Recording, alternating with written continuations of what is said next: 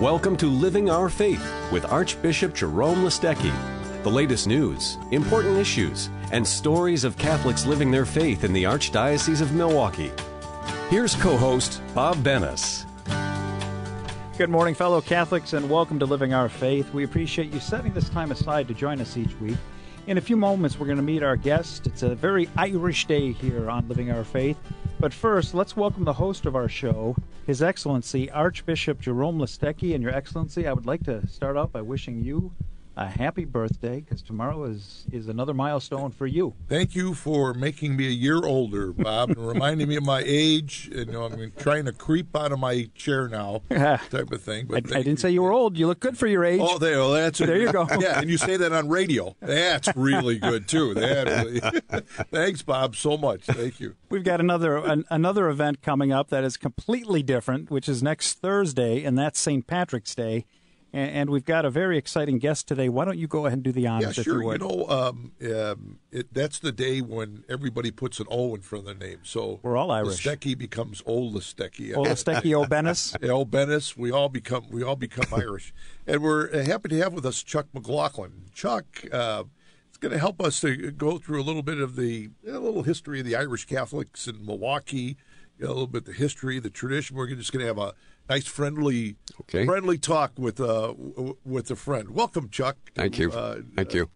To our radio program. And Chuck, we always ask everyone who is a newbie onto the program, tell us a little bit about your faith life. Well, obviously you know you're Irish, so yeah. I mean you got to have. Well, I know I'm Catholic too. Right, Catholicism running through your blood. Yes. So yes. So tell us a little bit about your faith life, okay? Well, I was brought up Catholic, baptized, and have my sacraments from St. Patrick's Church on the south side. And St. Patrick's has always been a big part of my life, even as I grew older and got married and had my own family. And a reflection always came back to St. Patrick's, even though we were in different parishes. Sure. But it was... Mass has always been a big thing for me. Sure. It helped me get through some very rough times the last couple of years, losing my wife and also losing my son 2 years before. So I just don't know, Chuck, what people do without faith. You know, when they encounter losses like that. I don't know how you can get through it. I don't. I think it's such a great gift from God that we do have that faith, because we do know the feeling of the loss is so deep and so hard. It just without it, I don't think anybody can really get through it. But faith makes you basically, it reaches out to you and say, this is not the end. Right. This is not the end. Yep. You know, yep. God's got us God's waiting there, you know, to kind of either join us together or to bring us to a larger understanding of the meaning of the love that we experience. But it's never gone. It's never gone. No, it's never gone. Yeah. Right. It really does help you get through. If you wouldn't have faith in my own personal life, I don't know how I would have got through it. Yeah, I totally agree with you. But so you're basically Irish community all your life too, huh? Yes, mostly. I had to, of course, we were known as the Southside Irish. The beginning of the Irish coming to Milwaukee was probably set around 1849 or so. And where they settled was, and a lot of people really don't know that, was in the Ward. Third Ward. In the Third Ward. Third Ward, yeah.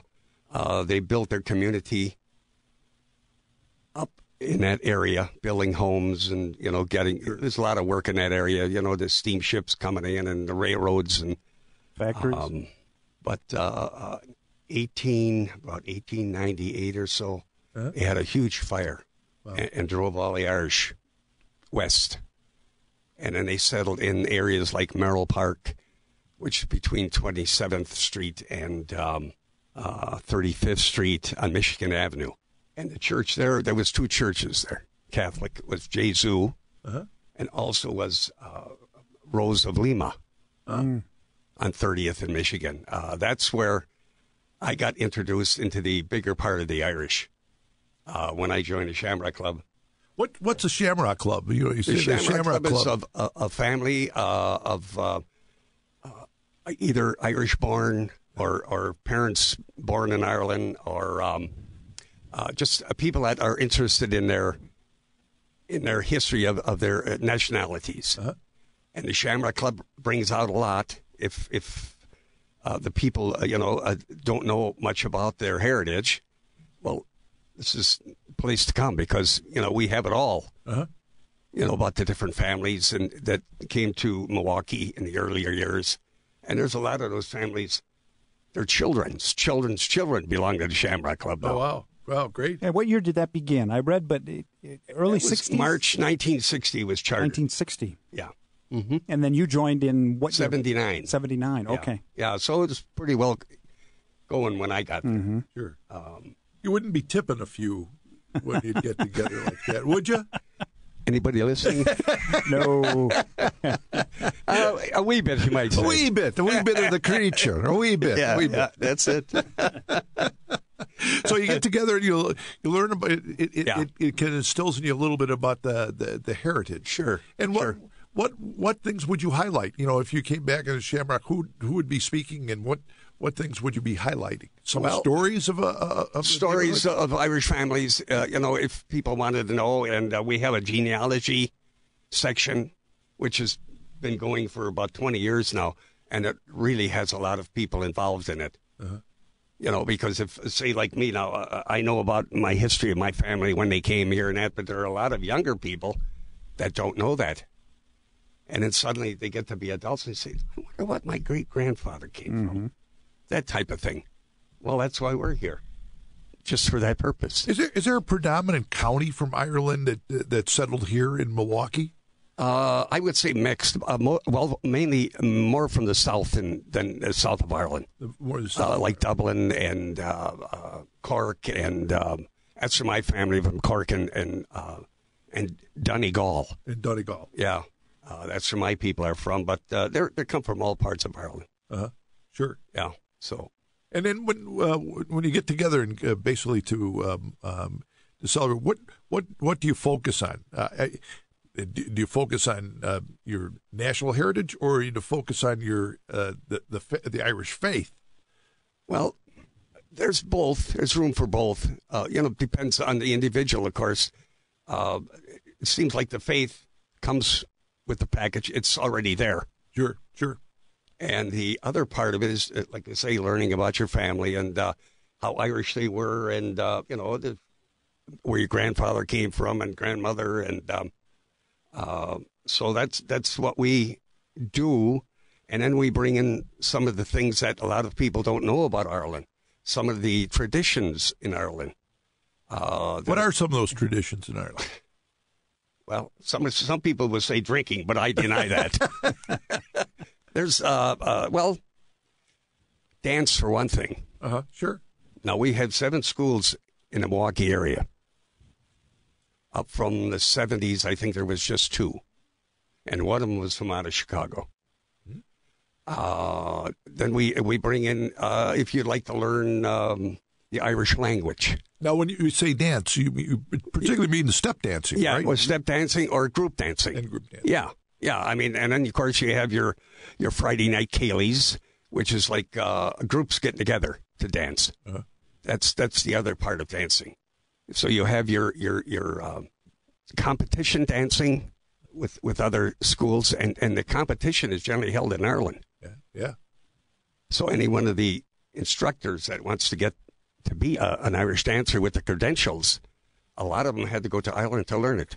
Oh, yeah, that's absolutely. Because we didn't have it here. Right, but they still do. They still get rated. They still, if you want to be an instructor, you literally have to go through a rating system. Right. And even those, we see these young people who do the Irish step dancing, oftentimes performing at St. Patrick's Day functions. Sure.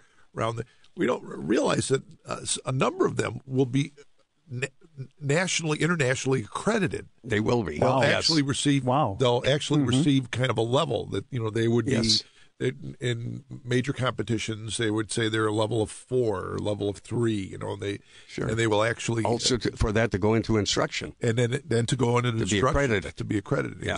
Exactly. So so there's so much that people learn from our group. Yeah. Yeah, and so, and what would be some of the traditions in the home for an Irish family? What were some of the things that that you'd highlight as a family in a home? Well, of course, St. Patrick's Day is one of them. Sure. But a lot of people don't know this. Corned beef and cabbage didn't come from Ireland. That is a shocker for a lot of people. It is for a lot of people. Yeah.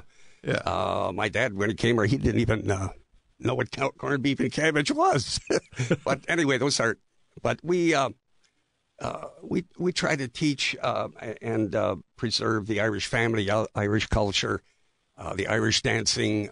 People got any questions? We have people that can teach you how to speak Irish. And bring on some of the traditions. Each family has the same tradition, but they have different traditions for their family. How to make Irish stew. Is that one of them? Yeah, Dinty Moore. Get that can and you open it up, Bob, and you kind of pour it into a pot. Yeah. And you've got that saved me a couple of times. Now, you mentioned the 7 clubs, the Irish dancer clubs that are here. And is that a contributing factor to Irish Fest being as big as it is on a yearly basis? Because what I read in preparation is that Irish Fest here in Milwaukee is the largest Irish festival of its kind. It is. Yeah. So tell us what all, in addition to the dancers, what all contributes to those elements. Oh gosh, you got Irish poetry. Mm-hmm. They bring culture from Ireland. Mm-hmm. They bring people into Ireland to teach those cultures. And, of course, we mentioned dancing, and then we have pipe competition, pipe bands.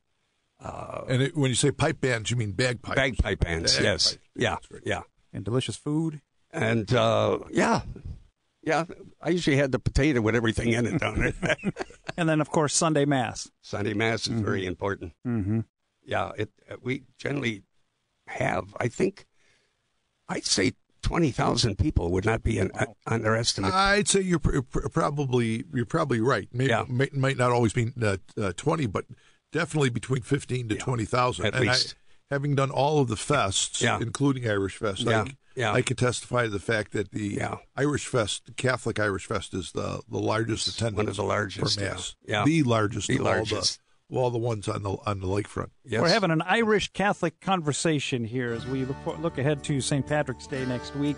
We're going to take a break for some messages, and then we're going to hear the news from our good friends over at the Catholic Herald. We're talking with Chuck McLaughlin. That conversation will continue. You're listening to Relevant Radio, Living Our Faith, right here in Southeast Wisconsin. My name is John Pentler, and I want to tell you the Uptown story. 70 years ago in 1946, my grandpa, Irv Pentler, sold his Mercury convertible to buy 3 cars to start Uptown. His vision was to offer the nicest cars and treat people fairly. When you live by that vision and make sure that every person that works at Uptown focuses on treating our guests like family, you thrive over the long haul. When you need a new car, you owe it to yourself to give Uptown a try. Uptown Ford, 1 block south of Mayfair Mall. I'm going uptown tonight. As a Catholic, why buy or lease your car anywhere else? Uptown Ford donates $200 to your church or school. The people at Uptown are attentive, fair, and easy to work with. Stop in and see the people at Uptown and you'll know. Uptown Ford on Highway 100 just south of North Avenue, or Uptown Motors in Slinger. Go to relevantradio.com, keyword Uptown. Catholic owned and Catholic proud. I'm going uptown tonight. Good morning. I'm Grace David with headlines from this week's Catholic Herald and CatholicHerald.org. If you know a young couple that is planning to marry, please be sure they read Marriage is an Opportunity to Grow in Holiness in this week's Catholic Herald and at CatholicHerald.org. They will get sound advice from Beth and Ryan Grasinski, married for 8 years and parents of 3 children. Among other things, Ryan encourages young couples to pray together and to know, said Beth, that that's really awkward and hard. Ryan said, when you fail, just try again. Set aside a space weekly or bi-weekly where it's just like, yep, this is our awkward moment now. We're going to do this. Prayer together has allowed just an intimacy in our communication that wouldn't exist otherwise, said Beth. Had we not gotten to that point in our journey, where we were ending our nights in vocal prayer, there are so many things that I would never know that Ryan was struggling with or asking the Lord to help him with. It's all part of what Ryan describes as a crucible of prayer and failure, which really encapsulates their view of marriage itself. We all need joy on a daily basis, but we need to realize the true source of joy is the transcending promise of Christ, and that true joy is itself destined to be eternal. It is almost provocative to contemplate the joyous celebration that might have occurred after the disciples in the upper room overcame their shock and fear at Jesus' first appearance. But was not that encounter the cause of a necessary transition from sadness, anxiety, and fear? Is not the coming promise of Easter cause enough for us to plan just how we will be joy-filled heralds of hope? Read Father Paul's entire Herald of Hope column in this week's Catholic Herald and at CatholicHerald.org. Finally, if you're Catholic, you have plenty of company. According to figures released by the Vatican this week, there are 1.27 billion Catholics in the world, or 17.8% of the world's population. Until next week, this is Grace David. Thank you for listening. We now return you to Living Our Faith with Archbishop Listecki. Welcome back to Living Our Faith. Our guest today is Chuck McLaughlin. And before the break, we were talking about Mass and the festival Mass. But we also want to talk about the annual St. Patrick's Day Mass. You are a parishioner at Immaculate Heart of Mary, but this will be your 31st year coordinating the St. Patrick's Day Mass over at St. Patrick's. That's right, 31 years. Wow. Tell us about that. Well, the story behind it is a good friend of mine came from Dublin, and he was a person that if his work schedule did not permit him to go to Mass, he had to go to Mass at least once a week. He'd go every day if his work schedule let him do that. And one day the two of us were just sitting around and talking, and of course he knew, being born in Ireland, he knew that St. Patrick's Day was a holy day in Ireland. So we got to talking, and he said, he says, I said, Joe, you're thinking the same thing as me. Why don't we have a Mass? And he said, well, where would we have it? I said, well, there's only one place we could have it. And I said, that would be St. Patrick's Church on the south side. Well, Joe, not too familiar from the south side, didn't know much about it. I said, well, we'll drive down there one day and we'll go to Mass, and you just love the church, and all the drawings and paintings and such, and the windows. And so I had to call the priest at the time and ask him I told him about our plan. And he said, the only thing is, he said, now this is pretty much of a Spanish church now. I said, I understand that. But I said, my buddy and I, we just want to bring Irish back for at least one day a year. And he said, well, I'll go to the board. So he went to their board, came back, called me up back and said, hey, it's a go. So that was 31 years ago. And we were just well accepted. We had things going with Spanish people. We started. We asked them to do the breakfast for us. That was very successful. It was a nice fundraiser. And besides, whatever comes into church is theirs. We take we pay for everything outside of what has to be done, like flowers and anything that has to be paid for. Mm-hmm. And then, of course, they're given the receipts from the collection, and best part we could ever do. Who attends the Mass? We have a mixed group, old, young. I would say on an average Sunday, if the weather is good, we'll have 400 to 500 people in Mass. Oh yeah, but by who attends? I mean, you got the local aldermen. You've got sure. You've got police officials. This becomes literally a celebration of the Irish heritage in the city. It does, yes. There are a lot of dignitaries, aldermen.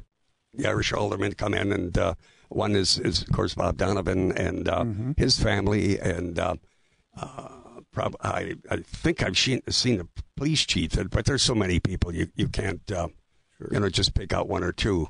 But yeah, we have quite a variety. Sure. And you have a little bit of the pipes and drums? Yes, we have our pipe band opens up the Mass. They start the procession for us. And then we have all the Irish groups. When I say like the Ancient Order of Hibernians, they're the auxiliary. We have the Police and Fire, Irish Police and Fire Band members there. And then we have our Irish Rose and Irishmen who are selected from the Shamrock Club and their families. And the parade marshal's there with his family. So it's quite a celebration. And it all takes place next week on St. Patrick's Day. But you started several months ago in preparation for this. Oh, yes. Tell us about that and what goes into the preparation on an annual basis. The first thing I do is I call the church and set up the date, which this year is March 12th. And that starts that part of it off where the church is reserved. Then I call the different agencies that are, like Catholic Knights. That's it. Catholic Knights went out of my thought for a moment.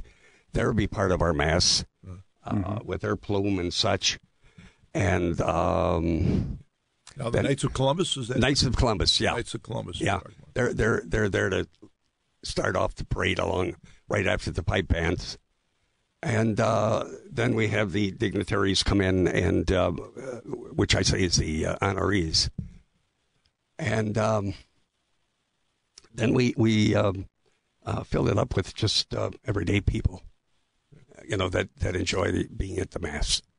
And the extension of that then is the celebration of Irish heritage in the entire Milwaukee area. So right. In the summer, you have that wonderful Irish Fest. Yes, there. Yes. But you've attended other Irish parades all throughout the country. Sure. Like you said, New York has a phenomenal New York, parade. yes. Tell us a little bit about the New York. Well, New York is probably the most, and I've been in about 10 of them, Ireland included, which is an awfully long parade. New York is just it's something different. I've never seen so many Irish organizations that participate, and it's just a huge undertaking. I would believe that on the streets there's probably 5-10 deep from the curb. It's so monstrous. Yes, and the other ones, and how does that compare to, you said Dublin? How does that compare to Dublin? I'd say Dublin is probably the biggest. There must have been millions of people on the street as we were going through Dublin, which is quite a thrill for Americans to be marching in Ireland on St. Patrick's Day. So that thrill is never gone. What would make Dublin unique as opposed to, say, New York or Milwaukee? What would make Dublin unique? Because it's in Ireland. Oh, yeah, got that one. But what would they do there? Would they pretty much do the same thing that you do? We would do in Milwaukee and New York? Have various bands, sure, pipes and drums. Yep. Would they have a queen of St. Patrick's Queen? Well, generally it would probably be an Irish Rose. An Irish Rose? Oh. Yeah, like we have. Irish Rose, Irishman of the Year, and then Parade Marshal. One of the year we were there, in fact, one of the dignitaries was Margaret O'Brien. Oh, sure. The actress from many years back. She was in the Child Star. Yeah. Sure. Of course, she was in the Child End, but it was 1988. Yeah. But all in all, it was phenomenal for American to be going to see something like that. That amount of people and the cheering, and for us, people from America. Yeah. So it was quite unique. I never forgot it. And have you been to Ireland multiple times, or was that your one and only visit? Oh no, I've been there multiple times. You have, okay. Yeah. And made sure family has all gotten there to see the heritage. Oh sure. Well, not the younger ones. They're talking about it now, but they are. They're busy raising their kids, my grandkids. So, but when they get to that point, I'm sure they will. Yeah. And I just want to clarify, Chuck, because I may have misspoken. St. Patrick's Day is next Thursday on the 17th, but I think you said the parade is tomorrow on the 12th, and the Mass is tomorrow on the 12th. In March. Right. Yeah. March 12th. March 12th, okay. yes. Very good. it'll be interesting to be able to do that, and to be able to bring forth, your own kind of a sense of your Catholicism, celebrated in through basically your national heritage. Right. It's pretty hard to separate those two things. It's right? almost impossible, I think. Yeah, right. Yeah. They're wedded together. Right. And there's been a tremendous influence of Irish here, right in the Milwaukee, Milwaukee urban area. Mm-hmm. A great contribution of basically the Irish community. Right. I know Father Jeff Haynes had used to always celebrate the cathedral, and he read this one. Because now the cathedral mass used to always be, it was a celebration of St. Patrick's Day in the Irish heritage, and because now over the years there have been so much participation by so many other, they decided to change the name to a cathedral mass, sure, which rather than the Irish mass. So he read this irate letter, to him as a pastor, read it publicly in front of everybody at the dinner. He said, "How dare you, do this, going on? You have no sensitivity. You have no on and on and on." And at the bottom it says, "Signed, your mother, Maureen." That's good. Oh, that was cute. And the cathedral at one time was the major place for Mass for the people that were living in that Third Ward area prior to the fire. Right. And then the migration took place out to the Story Hill area, the Menominee Valley area, because a lot of the jobs were there. Yeah. Chuck, this has been a wonderful discussion. Thank you so much for taking the time to join us. We're going to take a final break. Okay. A reminder that all you need to know about what is happening here in the Archdiocese of Milwaukee can be found at the website, archmil.org, but you can also check things out on Facebook. We'll be right back to Living Our Faith here on Relevant Radio. My name is John Pentler, and I want to tell you the Uptown story. 70 years ago in 1946, my grandpa, Irv Pentler, sold his Mercury convertible to buy 3 cars to start Uptown. His vision was to offer the nicest cars and treat people fairly. When you live by that vision and make sure that every person that works at Uptown focuses on treating our guests like family, you thrive over the long haul. When you need a new car, you owe it to yourself to give Uptown a try. Uptown Ford, 1 block south of Mayfair Mall. I'm going uptown tonight. As a Catholic, why buy or lease your car anywhere else? Uptown Ford donates $200 to your church or school. The people at Uptown are attentive, fair, and easy to work with. Stop in and see the people at Uptown and you'll know. Uptown Ford on Highway 100 just south of North Avenue, or Uptown Motors in Slinger. Go to relevantradio.com, keyword Uptown. Catholic owned and Catholic proud. I'm going uptown tonight. We thank our guest today, Chuck McLaughlin, and as always, when we go forward into our day, into our weekend, we like to do it with prayer. Archbishop, if you would, please. And together we say the prayer for the mission of the Archdiocese of Milwaukee, in the name of the Father, and of the Son, and of the Holy Spirit. Amen. Almighty and ever-living God, we praise you and we bless you, for you are great indeed. Grant, we pray, as on that first Pentecost, that tongues of fire may descend upon us, and that the driving wind of your Holy Spirit may blow boldly into our hearts. Loving God, we ask you, make us effective and holy witnesses of the death and resurrection of your Son, Jesus Christ. Increase our faith through the sacramental life of the Church. Grant us courage to follow you as faithful disciples. Embolden us, O God, so that we may go forth to proclaim your gospel and renew the face of the earth. In this Archdiocese of Milwaukee, we humbly pray for strength and fortitude to follow your great commission, to go and make disciples of all people, living our faith through word and deed. Through the intercession of St. John the Evangelist, patron of the Archdiocese, and Mary, Mother of the Church, we ask this through Christ our Lord. Amen. St. Patrick, pray for us, and may God, Almighty Father, bless you, the Father, the Son, and the Holy Spirit. Amen. Thanks for joining us. Have a wonderful weekend, and let us all be transformed by the Spirit. This has been Living Our Faith with Archbishop Jerome Listecki and co-host Bob Bennis. Join us again next week for the latest news, important issues, and stories of Catholics living their faith in the Archdiocese of Milwaukee. Milwaukee. Milwaukee. Milwaukee.